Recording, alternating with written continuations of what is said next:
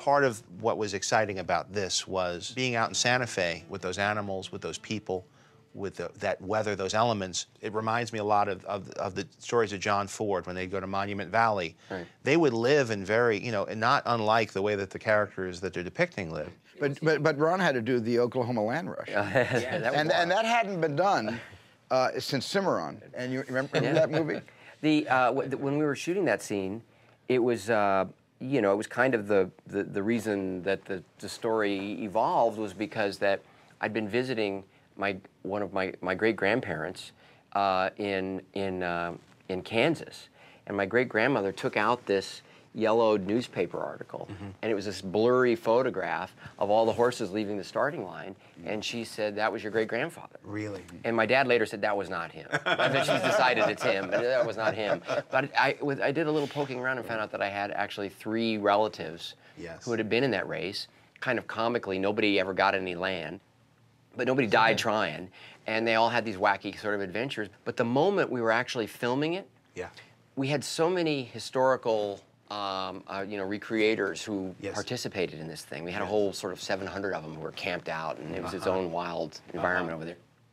But here they came, and because we had 13 cameras, no vehicles could be around.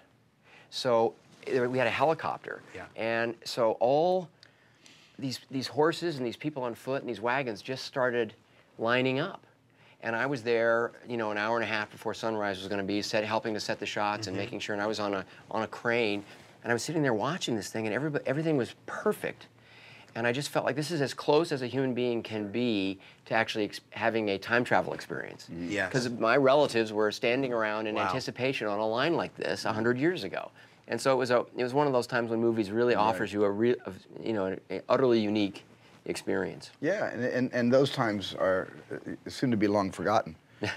Because it's very hard today now to muster the troops and do the David Lean epic, you know, landscape shots. Because you know today you know that somehow as authentic as the shots look in any of our movies, when you've got 100,000 characters running around the screen, whether it's the Lord of the Rings or the Hobbit movie, you just somehow know, no longer in the back of your mind, that there is something a little bit creative about the shot. And yet if the story is working really well, you forgive and you actually thank the filmmakers for giving you so much eye candy. And you sort of stop questioning how they did it. If the story is working, if the story doesn't work, all you do is question the shot.